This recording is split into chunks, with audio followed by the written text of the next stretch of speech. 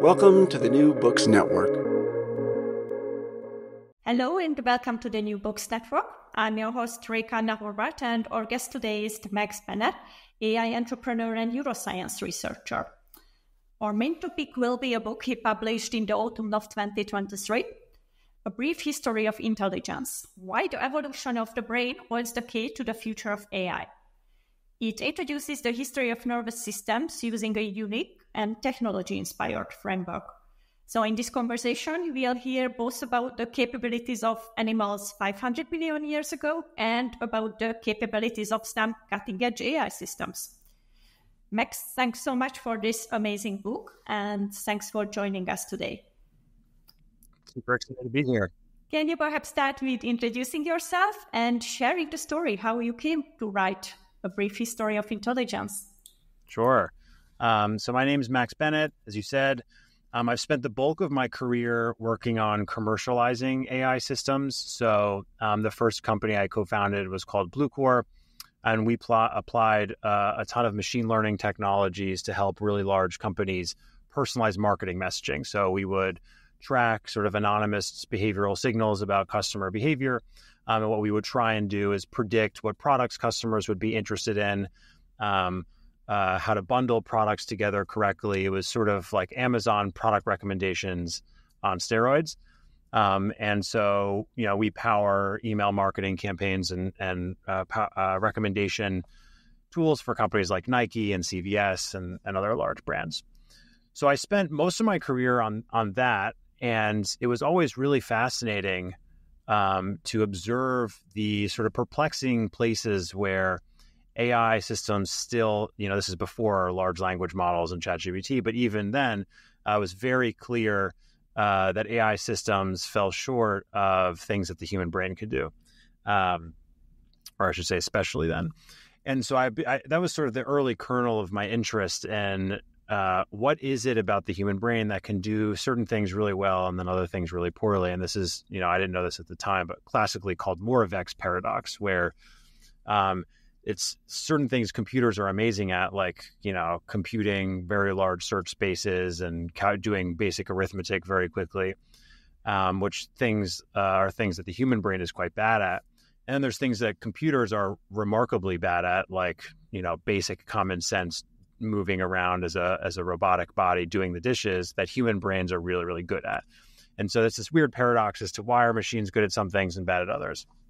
And so that was sort of the early kernel of my interest in the topic of neuroscience. And I very naively thought that, understanding how the brain works was like as an outsider, I was like, this must be an understood topic. So I'm just going to read a few textbooks and then I'll walk away with an understanding of what the human brain does that's so unique and special. And of course, in reality, we don't know even today really how the brain functions. But the common paradigm in understanding how the brain works is effectively functional decomposition, which is we look at the human brain and we try to break it down into its subsidiary parts and assign function to each of these parts. That's in some ways a quite unsatisfying framework, because the more evidence that rolls in, it just shows that functional decomposition is like a very fuzzy, poor, even first approximation of how the brain actually works, because most functions are distributed across multiple subsystems, et cetera. So through this, I just started sort of collaborating with various neuroscientists over email, and eventually some of them sort of evolved into more deep collaborations, and eventually many of them friendships. And I came up with this sort of kernel of an idea that there's really two ways to simplify how the brain works. One is to decompose it into smaller parts, which is challenging, but the other is to sort of roll back time and watch the brain evolve step by step, because the modern human brain was not always this complicated. And evolution's constrained. So each step is sort of a small iteration on the prior step. And that was sort of the early kernel. We did a bunch of work putting that together. And it was honestly a surprise that when putting that story together, there's a really almost elegant mapping between innovations in artificial intelligence, both ones that we understand well and ones that we know are missing. And so that's sort of the very quick sort of summary of the journey towards the book. let me continue with this very clear mapping between innovation and technology, because this is the basis both of one of your papers and of the book itself, which introduces evolution as a 5 breakthroughs model. And you compare these breakthroughs to big changes in technology, in the sense that there was a new capability and it enabled multiple different applications. And I found this whole idea very fascinating. So can you introduce it a bit more? Yeah. So there's this famous concept called like Mars 3 levels of analysis, and it's trying to decompose any entity capable of an intellectual task or computation into 3 levels of abstraction. At the top is computation, which is sort of, if you were to map that to psychology, like the cognitive ability that you have, the emergent ability that you can execute. Below that is algorithm. It's mathematically, how are you capable of this feat? And then below that's implementation, which is what is the physical mechanism instantiated in atoms and molecules, et cetera, by which this algorithm is implemented. And so I was particularly interested in that second level. It wasn't, how neurons implemented this thing that I was interested in. And also I wasn't interested in the emergent capabilities of brains. I wanted to know the underlying mathematical algorithms being implemented that could be sort of shifted towards something in silico, i.e. you could do an artificial intelligence. And what is interesting about this sort of 5 breakthrough story that emerges when you track the evolution of the brain is many of what psychologists would call maybe behavioral abilities or intellectual capacities often emerge from a single underlying algorithm. And this provides a very simplified view, or a simplifying view of the capacities of brains. So I think the simplest to understand example is vicarious trial and error, meaning or imagination, the ability to imagine possible futures. Episodic memory, meaning the ability to remember past episodic instances of your life. And counterfactual learning, meaning being able to learn from actions you did not take. In other words, what would the world have looked like had I done something different 5 seconds ago than what I just did? All 3 of these can be looked at as separate intellectual capacities, but when you go into the brain and see the underlying neurological mechanisms, what one realizes is they're all emergent from the same exact algorithm. This is an underlying mechanism for simulating external states of the world that's not the current one. If I simulate possible future states, that's planning. That's vicarious trial and error. If I imagine a specific instance of a past event, that's episodic memory. If I imagine a past event and then in my mind's eye take a different action and see the outcome, that's counterfactual learning. And so when we, in general, saying that if just by decomposing the human brain it's not so trivial to see how those things are the same. Although, more modern research in neuroscience is revealing that in the human brain. But through the lens of evolution, this becomes even clearer because we see all 3 of these abilities emerge with early mammals. And we see really only one fundamental neurobiological modification in early mammals, which is the emergence of the neocortex. And these 3 things are very well, you can see a very clear mapping between what the neocortex enables a brain to do and these 3 abilities. And so that's where you sort of get this really nice mapping between one new breakthrough, in other words, being able to simulate external states of the world that's not the current one, and a whole suite of new abilities that emerge from I can now plan, I can now remember past events, I can now learn through counterfactuals. And this is really nice evolutionarily because it seems clear that the most, given how complicated the brain is, the most adaptive phenotypes would be ones that modify a small set of things in the brain that lead to many flexible new types of behaviors that are adaptive. So that's like, I think, the best example of a breakthrough leading to multiple emergent behaviors, but you can see that across all 5 of them.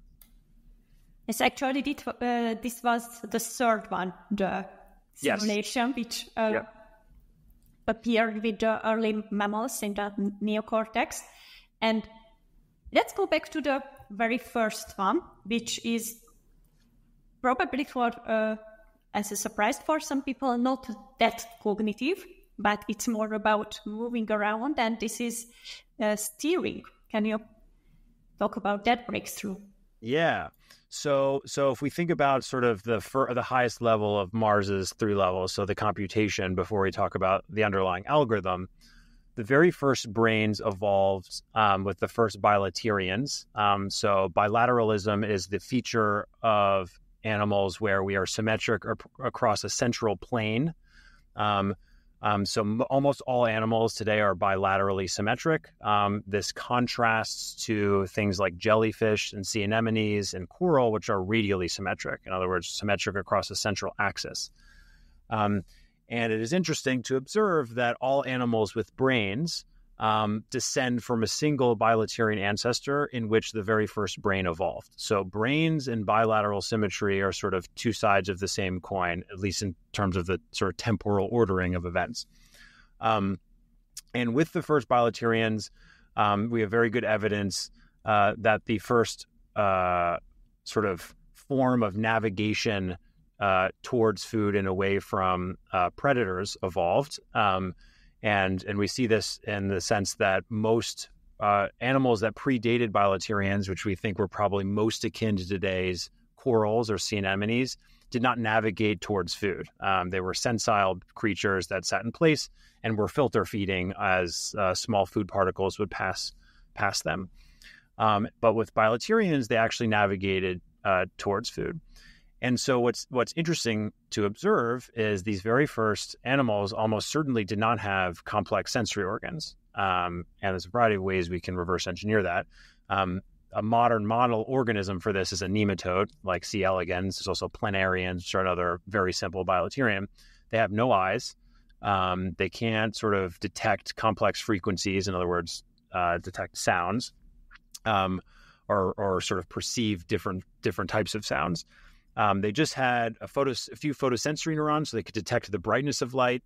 They had a few neurons that could detect the presence of certain chemicals in the water. I wouldn't even classify that as smell yet. They're just sort of chemosensory neurons, so a single set of molecules would activate a single neuron, which would trigger a behavior. They had touch neurons, etc. And so when one looks at a nematode navigate towards and away from food, what's interesting to observe is that it does it very successfully despite seeing almost nothing in the world. And so when one analyzes, okay, so the emergent behavior is I can find food and I can swim away from predators. What's the underlying algorithm by which it's actually implementing this? And what's going on is something called taxis or taxis navigation. And the way this works is actually exactly how bacteria navigate around without really complex sensory organs. And the way it works is you simply have to detect whether the thing you're trying to get closer towards is increasing in concentration. And then you just keep going forward. And if it's decreasing in concentration, you turn randomly. And if you implement this very simple algorithm over enough time, you get to the source of whatever you're pursuing. And this takes advantage of a very simple feature of the physical world, which is especially chemicals make gradients. So if you have a food source, what it produces is a smell or chemical gradient, where the closer to the source of the food smell, the higher the concentration of the sort of chemicals that are emerging from that food source. So using that very simple property of the physical world, this remarkably simple algorithm of just keep going forward if the concentration of the good thing is increasing and then turn if it decreases, leads you to be able to find food without seeing much of the world and perceiving much of the world at all. And so we go into the brain of these first nematodes and almost certainly the very first bilaterians. What we see is there was no encoding of good or bad things deep in the brain of these animals. So when we see something, when the neurons in our retina activate when we see an object, the neurons in our retina do not directly encode whether or not we think that is a good or a bad thing. That is computed deeper in our brain. But when you look at a nematode, the neurons that activate in the presence of a food smell are exactly the neurons that trigger forward momentum. In other words, the sensory neurons directly encode the goodness or badness of things. They have a set of neurons that are genetically hard-coded to activate by things that the nematode's going to swim towards. And they have another set of neurons that are genetically hard-coded to activate in response to things that the nematode is going to swim away from. So in other words, there's no like complex learning and assessment of valence, which is the word generally used to denote the goodness or badness of things. This is just genetically hard-coded into the sensory neurons of some things I swim towards, some things I swim away from. And so with this very first brain, the underlying algorithm of steering, which I colloquially just call, or underlying algorithm of taxis, which I colloquially call steering, you get all of these really interesting emergent properties. You get the first form of valence, in other words, the categorization of things in the world into good and bad. You get bilateral symmetry, which is necessary to implement this system of forward locomotion or turning.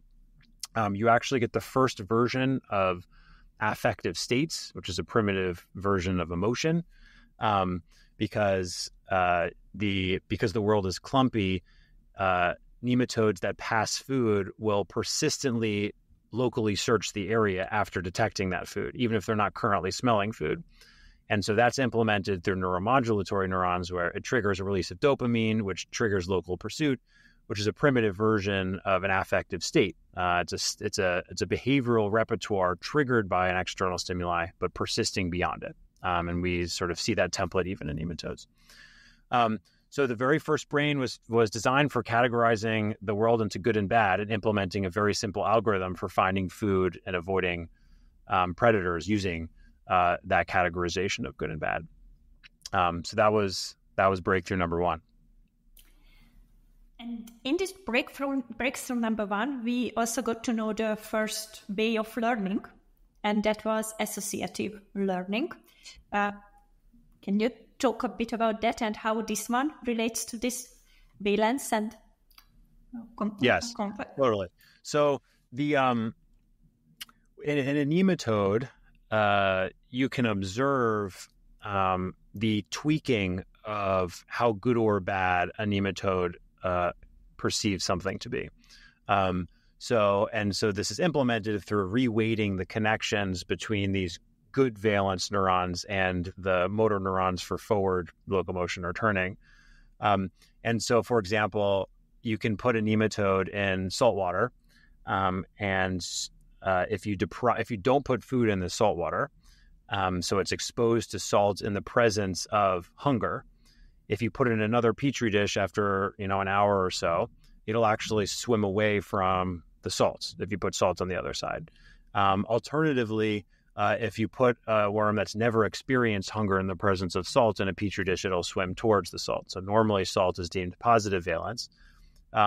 If you put nematodes in a petri dish with salt and food, so equal exposure to salt, but not in the presence of hunger, they still swim towards salt. So what that clearly demonstrates is there's an association in a nematode's brain between the negative valence state of hunger and the stimuli of salt. And you see other simple bilaterians like flatworms capable of doing exactly the same thing. So this is almost the most basic form of associative learning, which is just tweaking how good or bad you find something based on prior experience. And that was present, and it's quite clear why that would be highly adaptive.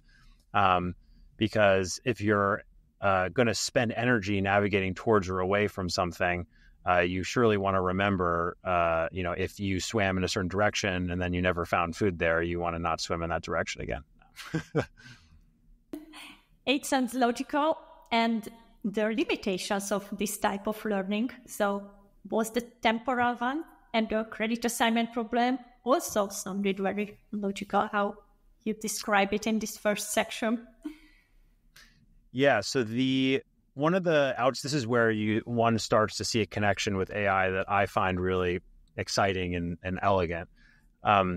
So there was, probably most listeners have heard of Edward Thorndike. He was a famous behavioral psychologist in the late 1800s, and he did a bunch of studies demonstrating that a large portion of animal learning is trial and error learning. In other words, he called this the law of effect. So when some good outcome happens, the recently done behaviors become more likely to occur in the same situation. And if some bad outcome happens, the recently activated behaviors become less likely to happen. And the classic experiment for this that Thorndike did is you put some cats in puzzle boxes. So that's just like a small little cage. You put some food outside of the puzzle box, and there's a door that opens if the cat performs some set of behaviors. Sometimes it's pulling a loop. Sometimes it's pushing a button.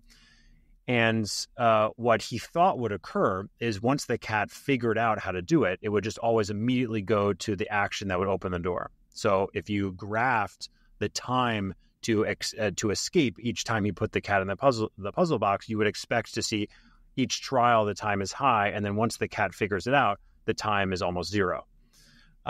Similarly, he thought that if you allowed a cat to see another cat get out of a puzzle box, they would learn through imitation learning. And so he found none of those two things. What he found was this almost power law decay of each time the cat got out of the cage, the time to get out the next time slowly decayed. In other words, he wasn't really having a notion of insight, but the cat was slowly becoming more likely to take the actions that would get it out of the cage. Okay. I mean, I will get to your question about the limitations of associative learning, but this is a useful backdrop. So the idea of this trial and error learning was this law of effect, which is the way to get really clever, smart behaviors through trial and error is when something good happens, you just reinforce the prior behaviors. If something bad happens, you punish the prior behaviors. And this was an idea all the way from the early 1900s. In the 1950s, Marvin Minsky tried to implement this exact algorithm in a computer. And so he tried to train a very simple sort of AI system to navigate out of mazes by strengthening the connections or the choices it made when it finally escaped from a maze. And what he found, to his sort of surprise, is it never got very smart. Because the strategy that Thorndike and most psychologists believed was the underlying algorithm by which trial and error occurs, when we tried to actually implement it, we ran into a wall. And the wall is something called the temporal credit assignment problem. And I think this can be best understood in an example of like playing a game of checkers. So if we're playing a game of checkers and at the end you beat me, which prior moves should be reinforced to teach you how to play well the next time? In Edward Thorndike's incarnation, you would reinforce the moves right before you won. But quite obviously, that's not necessarily a good strategy, because the best moves that really won you the game could have occurred very early when you did something that took 12 of my pieces. And then the rest was mostly, already a decided game, but we had to go through the motion before someone won. And so this is a catastrophic problem with learning through trial and error, which is you can't simply reinforce behaviors after a good outcome occurs, because that doesn't assign credit to the right actions. And so this was a problem for many, many decades in AI. And this still occur in a nematode, for example. This associative learning has exactly this problem, which is one reason why nematodes are not particularly smart, which is they only assign these associations for things that directly overlap in time or things that occurred within a window of about 2 seconds afterwards.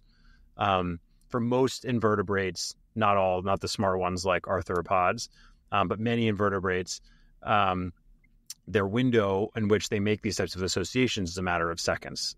So what's called trace conditioning doesn't last very long. But if you look at vertebrates like fish, they can make they can implement very, very clever behaviors over much longer timescales.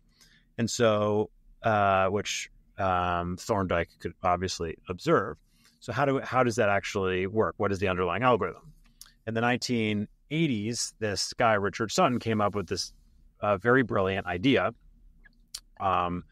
which is now called temporal difference learning, where the way in which you can assign credit through trial and error is you actually have two systems. You have something called an actor, and the actor is looking at the current state and predicting the best next action, which is what most people thought of as the standard trial and error system. But then there's this other system called the critic that looks at the current state and predicts how good the state is. So if we think about just playing a game of checkers, the actor looks at a board and predicts the next best move. The critic looks at a board and predicts what's the percentage chance I'm going to win.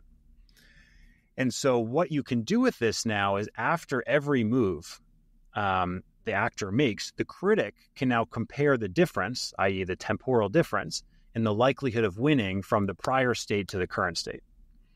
That difference can be used as a reinforcement signal. So if I do a move, for example, very early in the game that makes my probability of success go from 50% to 85%, I'm going to reinforce whatever action I just took. And if then at the very end of the game, my probability of winning goes from 99 to 100, I'm not going to reinforce that behavior that much because that didn't really make much of a difference. And so this sort of actor and critic playing back and forth, where as we go, we have some internal expectation as to how close we are to a reward or how good of a move we just made is, that's the system by which we're actually reinforcing ourselves. So this was his theory. Several years later, this was actually tried in practice in teaching an AI system to play backgammon. And this has now become, a boon in reinforcement learning is using exactly this temporal difference learning. This is used in even self-driving cars for systems to keep our cars in lanes. And so in the 90s, it was so that we know this works in AI systems, and it solves the temporal credit assignment problem. In the 90s, it was found that dopamine responses in vertebrate brains, so this includes fish, respond as a reinforcement signal exactly like we would predict in temporal difference learning, which is this sort of beautiful synergy between AI and neuroscience, where we know that dopamine is reinforcing. There's a whole decades of literature that shows if you activate dopamine neurons, people become more likely to create the behavior that they just did. But what we find is dopamine doesn't primarily get activated by actual rewards, i.e. winning a game.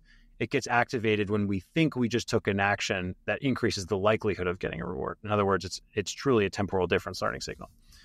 So that capability, the solution to the temporal credit assignment problem, is something we see emerge in early vertebrates, which unlocks, their ability to learn complex sequences of actions, which we see in fish.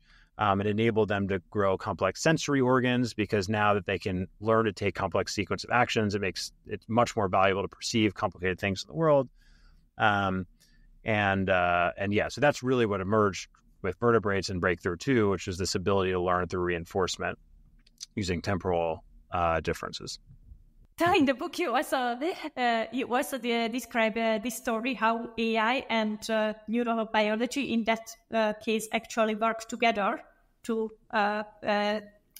even discover that what was seen as a random dopamine sign is probably the implementation of this temporal difference learning. And this is one of the many examples in the book where these two areas inform and influence each other.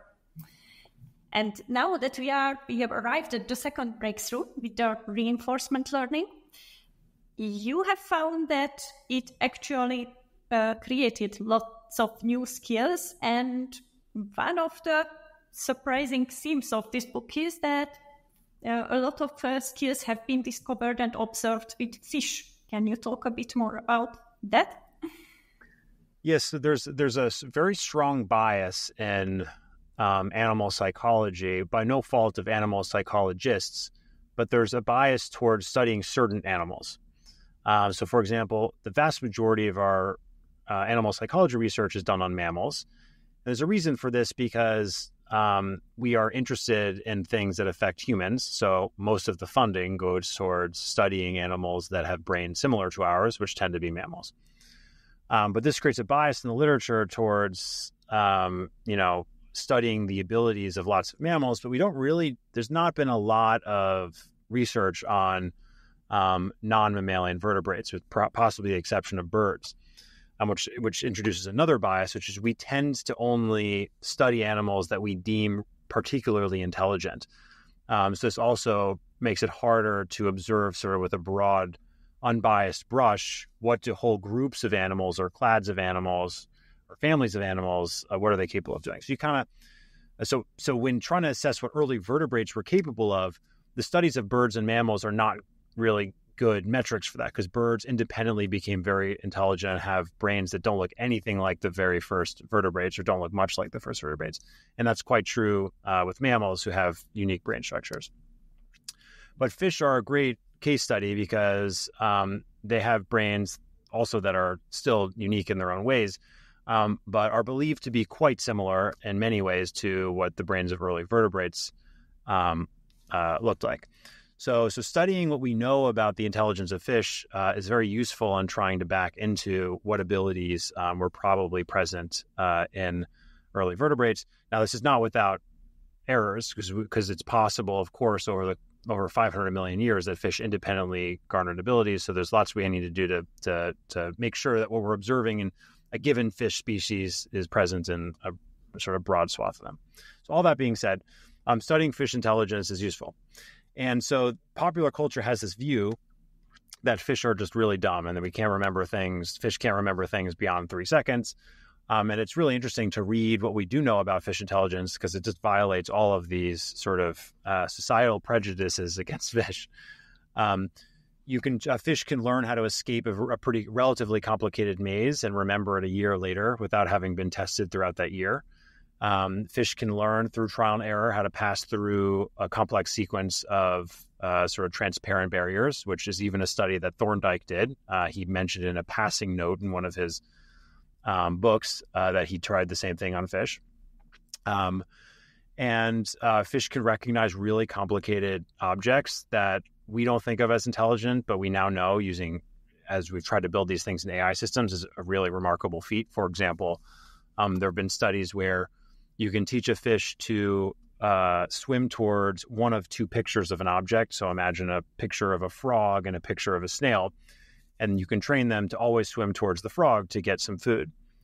And if you make it so they've only seen the frog in a given orientation, so the picture is always, let's say, from above or from a certain angle of the side, and then for the first time ever, you show the fish the picture of the same object, but rotated in 3-dimensional space. So they've never seen this object from this angle before.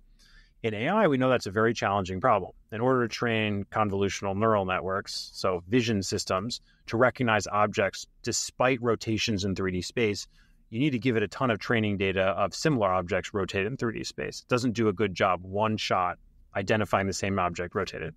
But fish do that effortlessly. They immediately identify the same object. You can train certain fish to recognize the same human face despite being rotated. So object detection is really, really good in fish, and seemingly as good on many dimensions as it is in humans and mammals. So fish are clearly quite smart. They can learn complex sequences of behaviors, in other words, escaping mazes, getting through sort of their own version of puzzle boxes, remembering that over long periods of time. They can recognize complex objects. There's some really interesting studies on interval timing. So you can't train a nematode that event A occurs exactly 5 seconds after event B. It does not have the mechanisms in its brain to represent the passage of time. But a fish can be trained to listen to a tone and exactly 5 seconds later do some action. So it's very clear that they have some representation of time. Fish also have representation of space. So the common studies that have been done on mammals have also been tried on fish, where you take a tank and you have a grid of 5 by 5, so 25 canisters. And on one side of this tank, let's say you put a little marking, let's say like a blue marking. So, wherever the fish starts in the tank, it is theoretically possible to look at the wall of the tank and identify what side you're on, right? So there's some marking of, let's say, north on the tank. And if you, let's say, put food under one of the 25 sort of canisters or containers, no matter where you place the fish, once it learns this, it'll always go directly towards the same one. And we know it's not detecting any smell, because if you clean out the entire tank and you put all the canisters back without any food, so there's no smell to possibly detect, the fish will still go back no matter where you place in the tank to the exact location where there was food.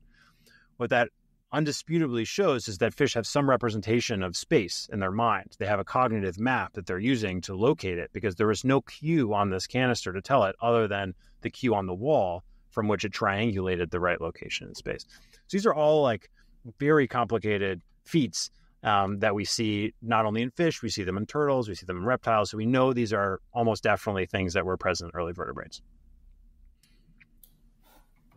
And this is also one of the cases where we have skills which sound quite different, like pattern recognition and map of space, and they seem to have all the same origin of reinforcement learning, if I understand it correctly. Yeah, so the vertebrate sort of reinforcement learning agent comes with some special features that we don't often model in AI systems, but it's still all part of one sort of whole, where in order to have a system that learns through trial and error, it needs to perceive states of the world. So it needs some pattern recognition module. And pattern recognition isn't that useful unless you can use all of these new states you're learning. So in order for pattern recognition to be useful, you need some system that's going to learn to take actions on the basis of that.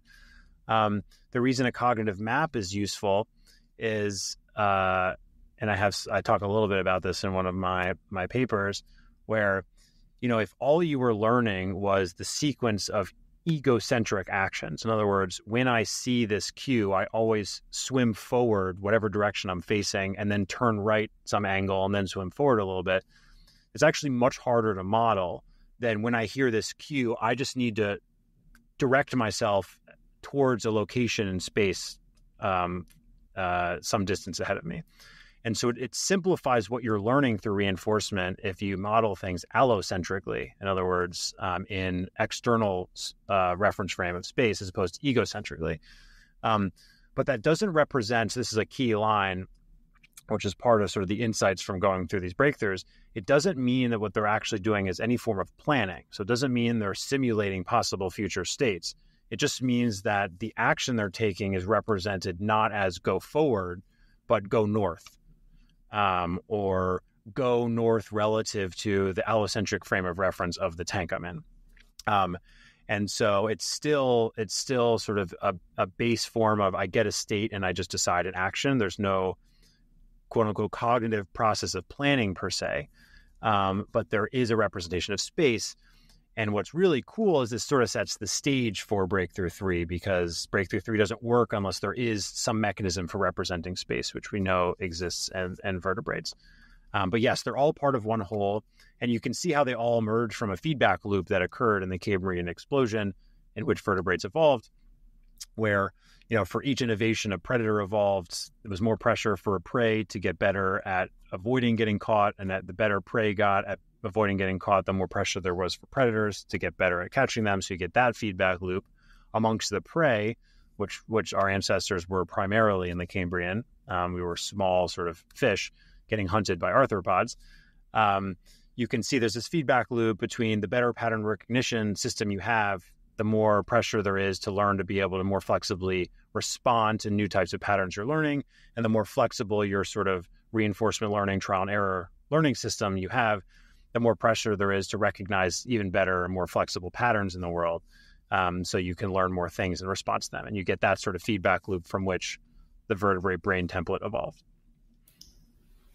Yes, and another connected phenomenon which I would have never thought of but made absolutely sense when I read that was that all of this is also connected to better sensory skills. Because if you can generate patterns and have a bigger repertoire of actions, then it suddenly makes sense to see and smell and hear more of the world around.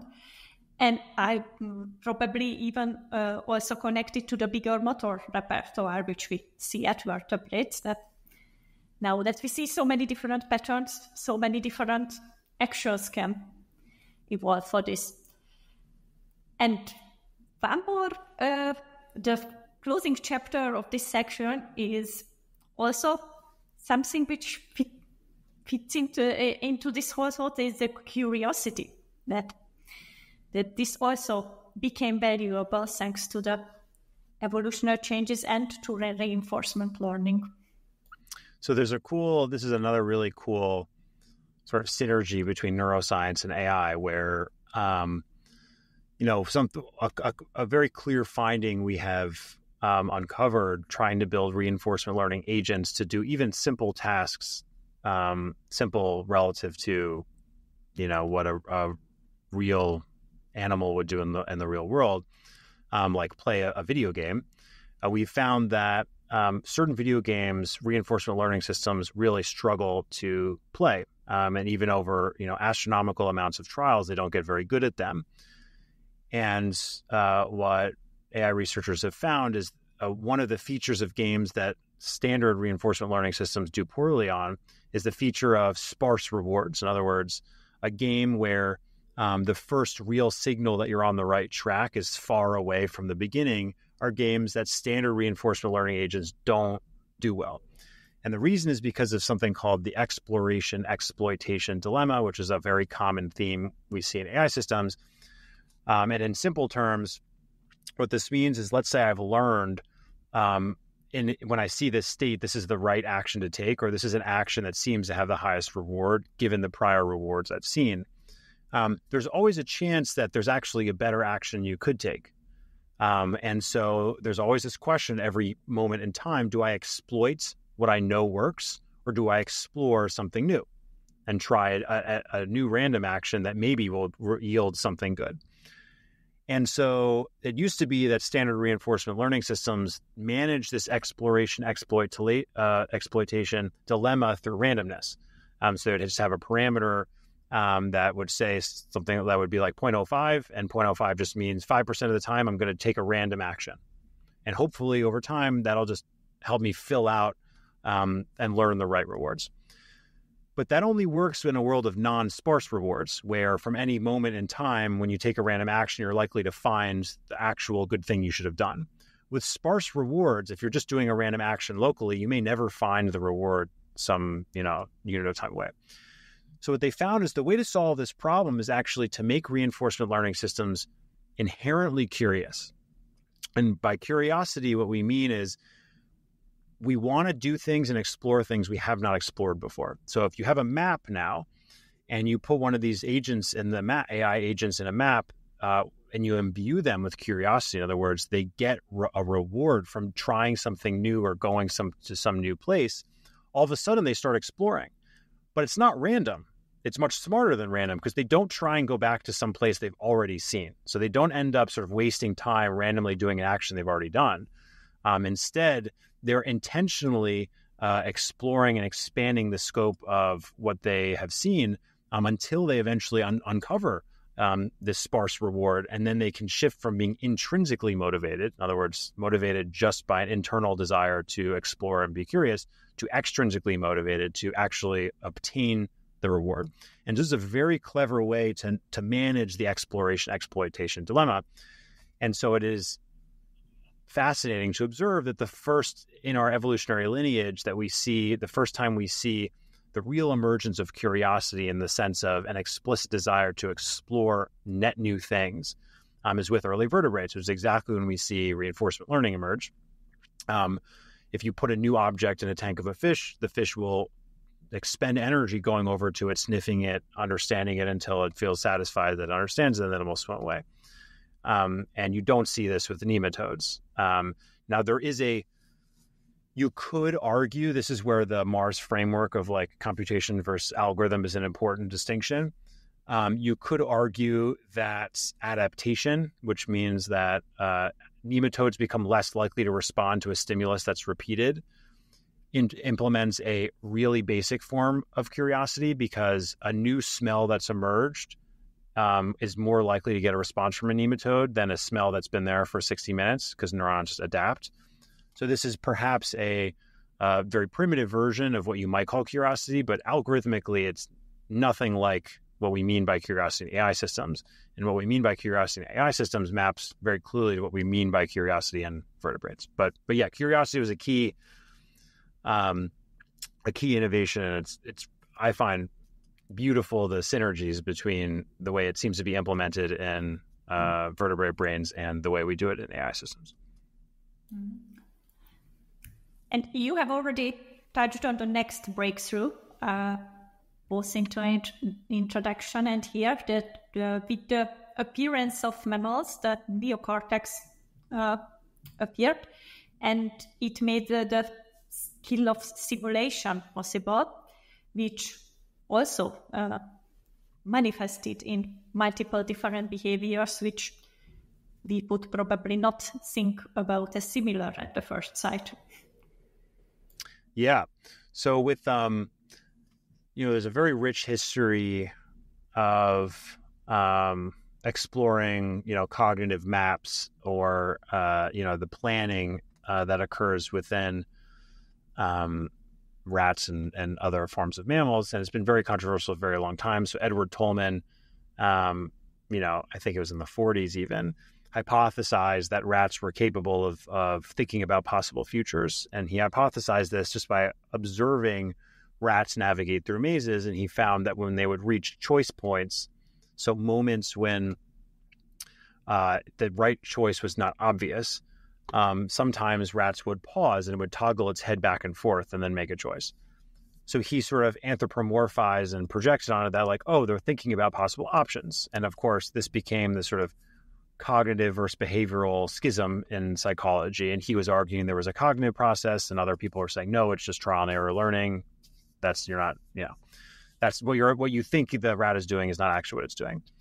And so this was sort of a debate, unsolved debate for a long time. At least the vicarious trial and error part was unsolved.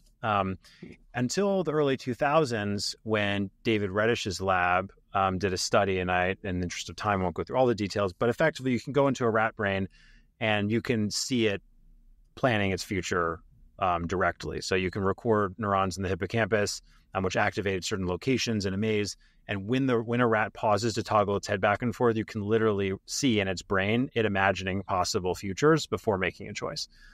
So it's very hard to argue. There's a few holdout neuroscientists that still would make this argument, but I find it very hard to defend the claim that rats are incapable of imagining possible futures because we can literally watch it occurring. So most people have conceded that. And so what's really cool is the sort of brain systems by which they implement this is present in all mammals. Like you see in rats, we see this vicarious trial and error in humans, we see it in monkeys.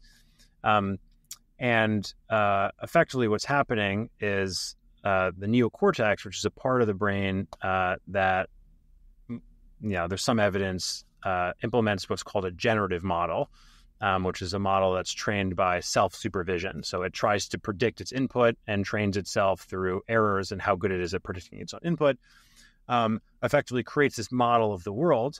And what's magical about this model of the world is it can imagine states that are not the current one. So a rat now can pause and now can explore in its neocortex, what would happen if I turned left? And the neocortex will represent what going left looks like, and it will keep doing that until it goes back and forth and decides in its simulation of the future in the neocortex which outcome occurred that I like the most. And then it will take that action. And so the same algorithm of a generative model rendering a simulation can be done to project forward, so vicarious trial error. And as I said, you can also do the same exact thing to project backwards, so episodic memory, or imagine possible past actions. And all three of these things have been shown across broad swaths of mammals. And one interesting thing about this skill is that it appeared and it seems to be present in all mammals, but it looks like it isn't being used all the time. And here is where you mentioned that this might be the biological basis for what Kahneman and Tversky labeled as System 1 and System 2. Yeah, there's this other, really cool synergy between neuroscience, psychology, and AI when we reach this point in evolution. And they all use different nomenclature to refer to largely the same thing. So in psychology, this has been now famously denoted System 1 or System 2. So System 1 is sort of fast thinking. It's knee-jerk reactions to things. So as I walk down the street, I'm not thinking about how I place my feet. As I speak right now, I'm not thinking about the placement of my mouth and my lips to make these noises. These are all System 1. They're sort of unconscious automated behaviors. System 2 is when we pause to actually think about what Daniel Kahneman will call slow thinking. When we pause to think about our steps and reason through things. And so they each have their pros and cons. System 1 is really fast, but it can be inaccurate. System 2 is slow, but more accurate. And so, humans, we know in psychology, are toggle between these two things. And many of our cognitive biases and irrational behaviors emerge from not toggling between them at the right moments, because evolution has decided that we don't want everything to be system 2, because we would never be able to walk down the street because we would be thinking about moving all the time. So we need to automate behaviors. And when we over automate or we accidentally automate something we shouldn't be automating, then you get sort of irrational cognitive biases, et cetera. And that's sort of Thinking Fast and Slow is a beautiful treatise and examples where sometimes when we think fast, it leads to incorrect choices, percepts, et cetera. But this division between system 2 and system 1 doesn't only exist in psychology. So in neuroscience, it's called goal-directed and habitual behavior, because we see that we can lesion different parts of the brain, and we get distinctions between these things where animals will habitually start doing things even though there is no clear goal. And you can also damage habitual behavior, and then they don't automate things, so they struggle to automate. So we know there's a division of the brain. In AI, the same exact concept is called model-free reinforcement learning, which is the version of system 1, meaning by just automatically acting in response to a stimulus, versus model-based reinforcement learning, which means system 2.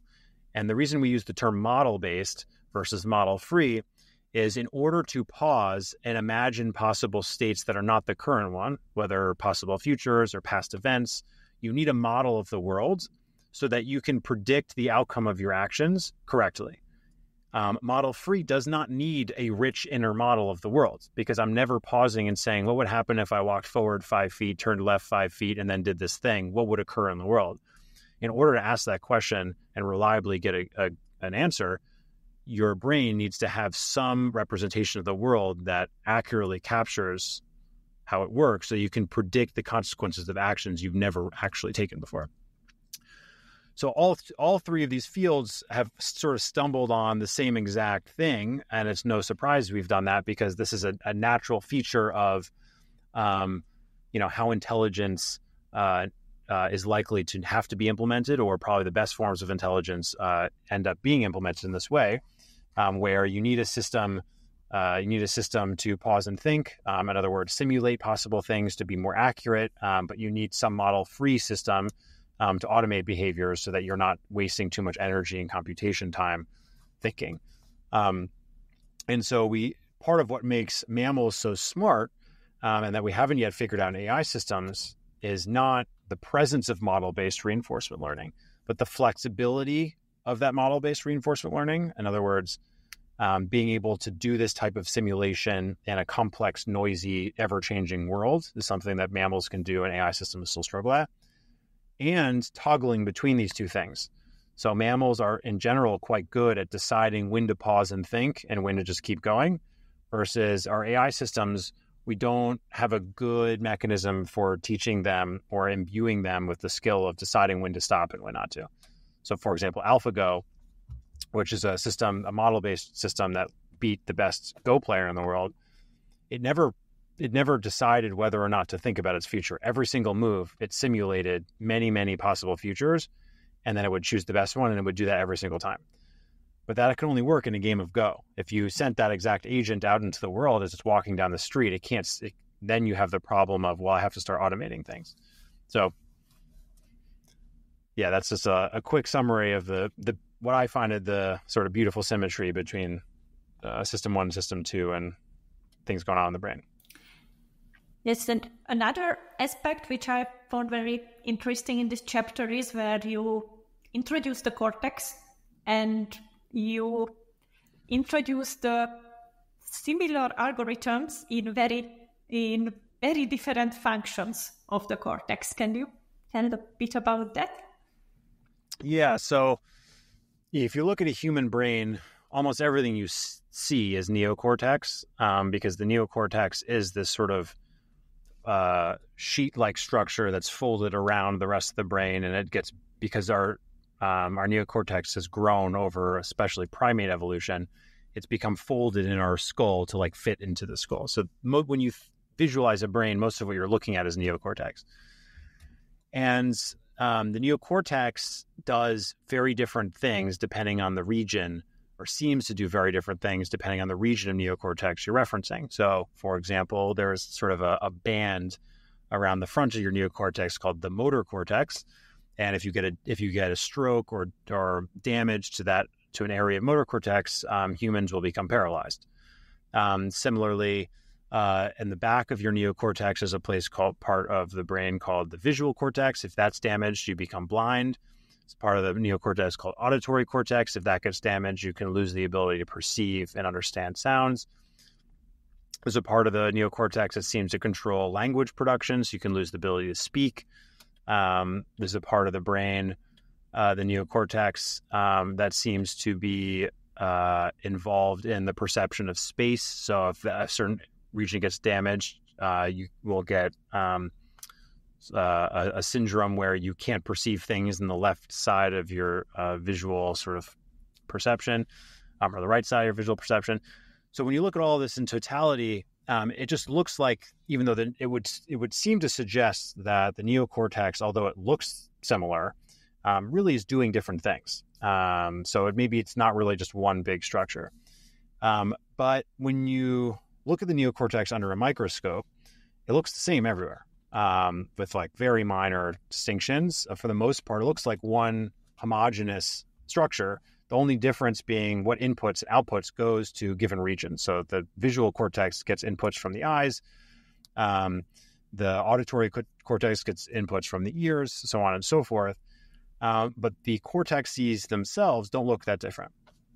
And so this again goes to this Mars 3 levels thing, which is even though the computations might be different, in other words, representing imagery versus motor movements, it looks like the algorithm is somehow the same, because when we look at what's actually going on in the neocortex, we don't see something that looks very different in visual cortex versus auditory cortex. There's also been studies that show these are actually interchangeable. There's some really cool studies that reroute input from the eyes to auditory cortex in certain mammals, like ferrets. This was done in ferrets, and auditory cortex just learns to recognize images. So there's nothing inherently auditory, but auditory cortex just happens to be the input, I guess. And so this guy, Vernon Mountcastle, famously proposed in the 70s that maybe actually there's this thing called the neocortical microcircuit or cortical column that is just a repetition of the same algorithm over and over and over again. And the only difference is the input it gets. And so this is still, there's still some controversy as to how true this is, but by and large, there's a lot of evidence for this, and there's a lot of excitement in the neuroscience community around this idea that the neocortex is implementing this like general intelligence algorithm, and it's just repeated a bunch of times. And so, of course, there's a lot of interest in the AI community in reverse engineering what is this algorithm, and we, to this day, don't know. But there's good evidence it's in the class of models called generative models, which I was talking about prior, which learns to represent its input and tries to predict away its own input. So it learns through what's called self-supervision, which interestingly, almost all or many of the successes of AI in the last few years have all come from this exact same approach of self-supervision. In other words, systems trained to predict its own input. And so, there's some evidence for that idea. But yeah, what's fascinating about the neocortex is it functionally seems distinct, but when we look at the actual algorithms being implemented, it seems to be the same. So let's continue with the next breakthrough, which almost sounds logical after simulating coming mentalizing, which I mentioned with the early primates. Yeah, so the primate brain looks quite similar structurally to other mammal brains, with the exception of a few neocortical regions, which seem to be uniquely primate. And these neocortical regions are highly implicated in feats like theory of mind. So there's a lot of really good evidence that one of the key things that emerged in early primates is what I call mentalizing, the ability, or what's often called metacognition, so the ability to think about thinking itself. And one could also think about this as being able to simulate other simulations. So being able to imagine yourself in another situation and pose the question, what would I be thinking about? Or what would I be simulating in that situation? And so that's a very useful ability if you're in a highly social sort of feedback loop, which there's, you can look at primate societies and see that they're in a very political they have very political lifestyles where your reproductive success is determined by your placement in a social hierarchy, and your placement in a social hierarchy is determined by your ability to politic. In other words, build alliances with the right people, befriend the right people, intimidate the right people. And so the more we've learned about these primate societies, we see all of this really clever sort of deception, counter-deception, trying to understand the preferences and intent of other people. It's almost like the worst version of middle school life is how I describe it. So there's some good evidence that mentalizing was one of the key things that primates garnered the ability to do, and this enabled them to engage in theory of mind. There's still some controversy, should be said, but I find the evidence quite compelling that many primates can infer the intent and knowledge of other humans and other non-human primates. And lots of studies that demonstrate that. There's also a recent study that came out that demonstrated not only are they capable of doing that, but if you inhibit specifically the areas of the neocortex that evolved in early primates, they lose the ability to do that. So that demonstrates a causal relationship between the new primate areas and the new capability of theory of mind. And with mentalizing also comes other abilities, which goes to this really nice model of a new algorithm enabling multiple new sort of emergent capacities. So imitation learning is another example. So this in AI, we now have a good understanding of the ability to infer the intent of the skilled demonstrator that you're trying to learn from improves your performance a lot. So, and we know that non-human primates are very good imitation learners, so they can learn skills by watching other people perform skills much better than non-primate mammals, or most non-primate mammals. And the other one, which is probably the most controversial in the sense that we haven't done enough studies to adjudicate this, but there's some early evidence that also primates are uniquely good at anticipating their own future needs. In other words, we go to the grocery store when we're not hungry because we anticipate being hungry in the future. And primates show signs of being able to do these types of things, whereas most non-primate mammals, it doesn't seem clear that they can do the same thing. So you do see things like rats or mice hoard for the winter, but we've shown experimentally that that behavior is actually reflexive behavior. So if you lower the temperature in a cage with a mouse that's never experienced hunger in the winter before, they immediately start hoarding food. In other words, dropping temperatures just triggers a sort of reflexive behavior. So we see sort of anticipating future needs, imitation learning and theory of mind emerge from this new cognitive ability, which is just being able to mentalize or think about thinking. And this is the chapter where you are talking not just about how these capabilities inform us to build better AI models, but also that how some of these primate properties inform us which mistakes not to repeat in AI models. And you talk often about not to rebuild a human way of thinking wholesale. Can you perhaps elaborate on that a bit? Yeah. So primates are, from the politicking sort of societies of non-human primates also emerges, certain features of humanity that we probably don't want to replicate. For example, the desire to be status seeking, in-grouping and out-grouping. So, non-human primates can be very territorial. They have their group, and people outside of the group, they don't want anywhere near them. There have been examples of non-human primates waging war, going out of their way to sort of punish someone who leaves the group and harm them physically. And so I think it's important to note that studying the human brain and studying the evolution of human intelligence, the fruit of that labor is not to wholesale copy the human brain. The fruit of that labor is understanding deeply how human intelligence works, so we can, of our own volition, decide which features of these things do we want to recreate and which features of these things do we not want to recreate. So we almost certainly don't want AI systems that are domineering, that seek status, that want power. And so, these are things that we see very clearly amongst many primates, not all, that we almost certainly don't want to replicate. So yeah, it's important to note that not everything we want to copy from the human brain.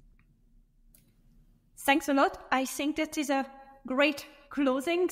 Thanks so much for your time, and thanks a lot for listening. I would definitely encourage everyone to check out the book, and there you can also find the fifth breakthrough, which we didn't talk about, which is speaking.